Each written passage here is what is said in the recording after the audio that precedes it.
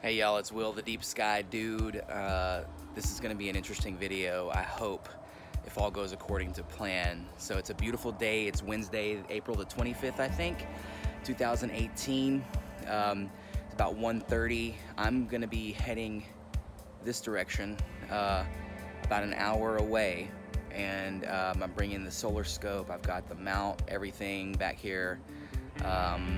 Basically, the International Space Station is going to cross the disk of the sun out that way, and if I'm in the right position at the right time, I should be able to catch it. So I've got everything loaded. I'm gonna basically get ready to head down there and see if I can capture this thing. It's gonna happen in a split second. It's like 0.7 seconds long. The skies, as you can see, are absolutely beautiful today, just the bluest blue.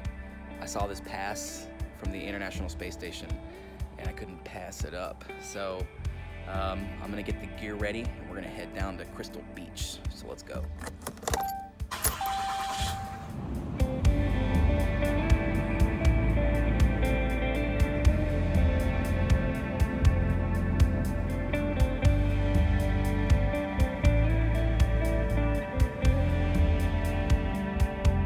Alright, so while we're driving out to the site, I'm going to show you guys how I found out about this pass and the methodology that I went to capture all this.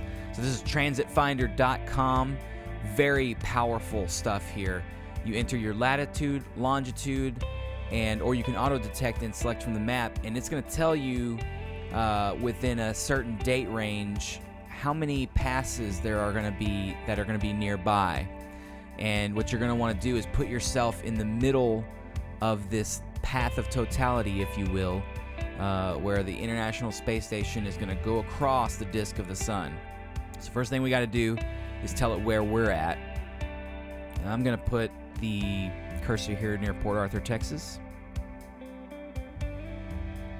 You can see it propagates the latitude and longitude up there. And the date ranges only go out so far because it's hard to predict exactly where the International Space Station will be at any one time in the distant future. I've raised the distance to 120 kilometers. That definitely helps. And you can see here's all the passes for nearby me coming up in the next few days or so.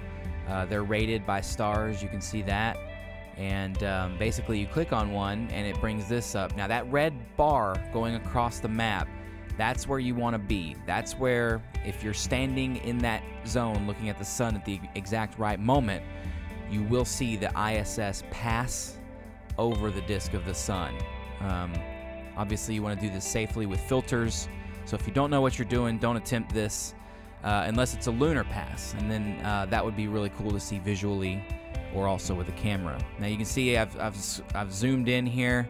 I've got a nice little location. You can click on any part of the path of totality and it'll give you the data for that particular place, angular size of the space station in arc seconds, duration of the pass, all kinds of data.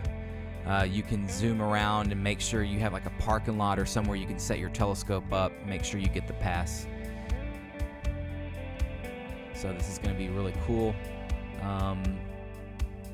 You can see that if you click on the outer edges of this path, you can see that the arrow changes, and that's because the angle of the where the space station is and where you are will change. So you want to be right in the middle of that path, and that puts the ISS passing right through the heart of the sun. And that's what you want. You want as much time with it as you can. So it's a very powerful website. You can click on all these other ones and it gives you sort of the data for those.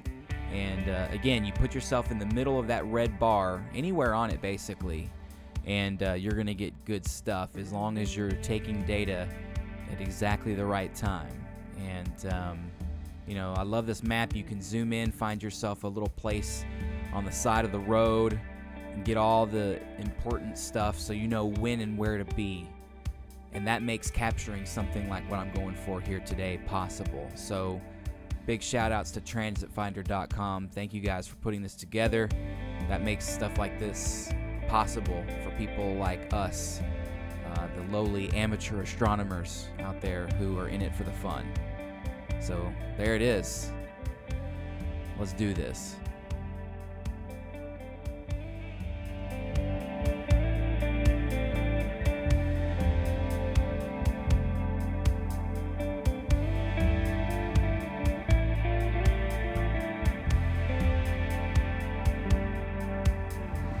Alright, so I am set up.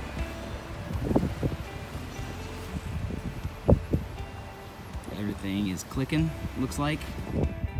Alright, so I'm focused up for the second time. Everything's tracking really well. And it's a waiting game. I'm gonna go ahead and run the video because I wanna make sure I'm in position. Let's get that thing centered up.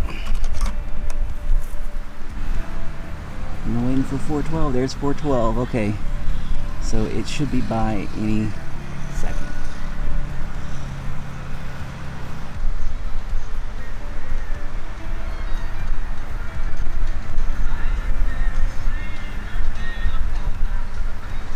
Okay, I didn't see anything. I might have looked away.